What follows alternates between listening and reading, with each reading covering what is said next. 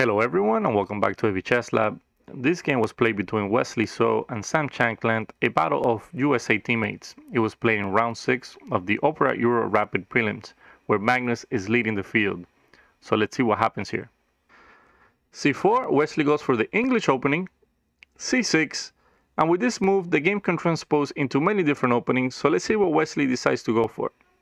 Knight f3, d5, putting pressure on the pawn here on c4, with a potential capture, following that up with b5, supporting the pawn on c4, d4 by Wesley, knight to f6, g3, maybe in the future he wants to go bishop g2 followed by castle, which is very logical in this setup, bishop to f5, knight to c3, and e6. And we have reached a semi-Slav with the bishop already on the square on f5, which is a good version of this position. Usually this bishop is here on c8 and it has a hard time getting out, so white's advantage is mostly because of that.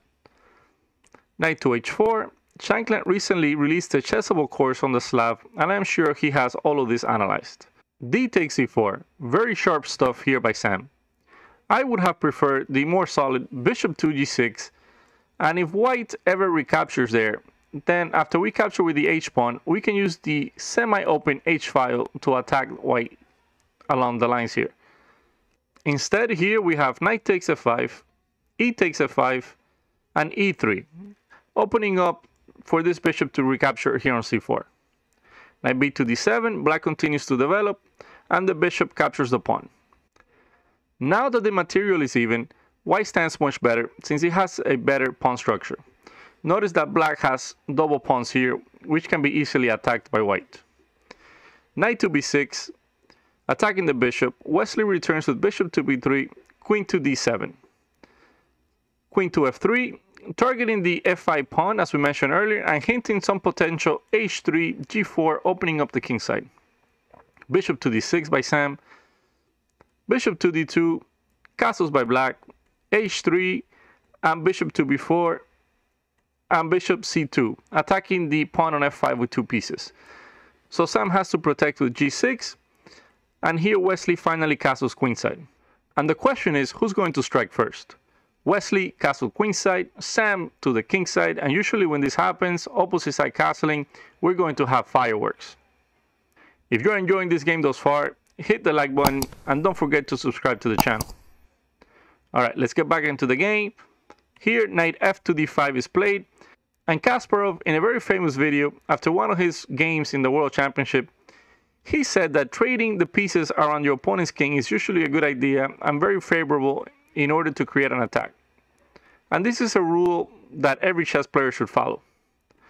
Knight takes on d5, bishop takes on d2 check, rook takes, and pawn takes on d5. All these trades do seem to have helped black. The white king sure looks like the more exposed and easier to get to. So let's see how Wesley plans to defend his position. Or maybe he's planning to attack. Bishop to d3, freeing the square on c2 for the rook. The rook comes to c8 with check, attacking the white king. The king goes to p1, and knight to c4, threatening to take the rook on d2. The rook slides to c2, and here Sam goes for rook to c6. Not anticipating the breakthrough on the king side with g4. This is why 15-minute chess is so exciting, lots of mistakes and decisive games. g4 by Wesley, rook fc8 by Shankland, g takes on f5, and queen c7. This all looks very scary for white. King to a1, and Wesley, with all the pieces staring him down, plays his quiet move, setting a small trick. Sam goes for knight to e5, falling and missing the reply. Rook takes on c6, queen takes on c6, and d takes e5. And Shankland forgot that the bishop from d3 can actually cover the square on b1, so he had to resign in this position, and the game is over. Since after queen to c1 check, the rook takes on c1, rook takes on c1, and bishop to b1, and this is game over. A superb game by Wesley, as he now shares first place with Magnus Carlsen. I hope everyone enjoyed this video. Thank you for watching, and as always, stay safe, have a great day, and show respect to your opponent. See you next time.